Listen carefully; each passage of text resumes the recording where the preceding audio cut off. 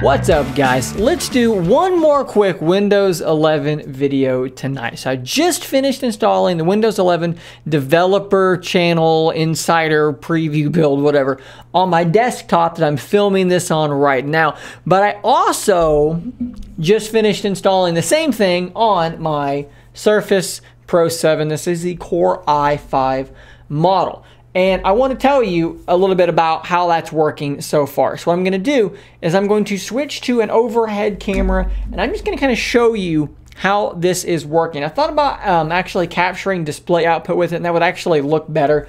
But I can't show you gestures as well, so you can't really see what I'm doing. So instead of doing that, what I'm going to do is I'm going to show you a overhead camera view like this, and hopefully this is satisfactory to you guys. So this is Windows 11 running on my Surface Pro 7 Core i5, and if you've noticed, the keyboard is not attached, and that is intentional because for years and years and years, if you used a Surface device like this, you needed the keyboard attached to it because it just didn't work that well without it. The keyboard wasn't very good, the gestures and so forth weren't very good either, but Microsoft is saying, hey, you're not going to need your keyboard anymore on your Surface Pro 7 if you don't want to use it with the keyboard. If you want to have a tablet, you can just have it as a tablet now.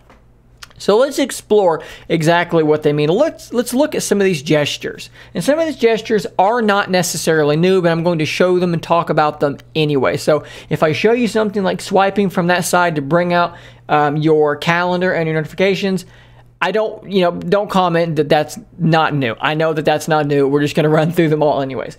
So there you go. Swiping from the right side, that's going to bring up your calendar and your notifications. Of course, you can swipe individual things away as well, and that works fine. Swiping in from the left side will bring out your widget view, and as I've talked about in my other video, the widgets look really nice and they work, relatively well. My biggest problem with them is that they open up in Edge, and I'm not currently using Edge, so I'm not using the widget panel. Let's go ahead and open up my web browser though. And one of the things you can do, one of the things that they talked about, is how the gesture navigation is basically just exactly what you have on your trackpad. So a 3-finger swipe down will bring you to your desktop. A 3-finger swipe back up will pull that application back open. If you have multiple apps open, a 3-finger swipe left and right will switch your open app. Now, I wish that they had a smoother animation to show them shifting like that, but whatever, it still works just fine. And if your app's already open, a 3-finger swipe up will bring up your multitasking view,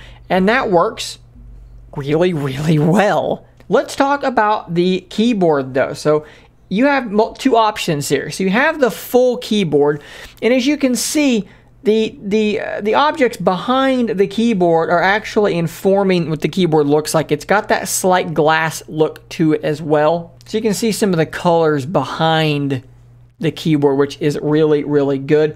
But if you don't like typing this way, you can simply hit this button on the side, and now you have a sort of thumb or finger swiping keyboard. Also, you have options like GIFs or GIFs, if you say it that way. You've got emojis on the side. You've got text emojis over here. There's a lot of stuff going on here. This is a proper mobile keyboard at this point. And of course, if you want to do the handwriting thing, the Surface Pen is still an option as well. But here's my favorite thing. That right there, voice typing built in to the keyboard. Now let's just see how well it works. I'm just going to click on that box up there, and I'm just going to start saying words and just see what it's able to pick up and how quickly it can actually keep up. And it nailed every single word that I just said absolutely perfectly.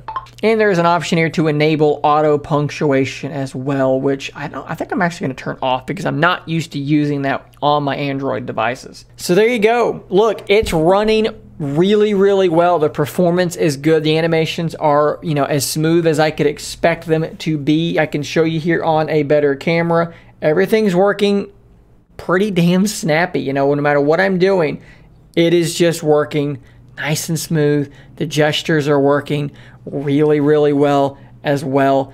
I'm pretty pleased with this.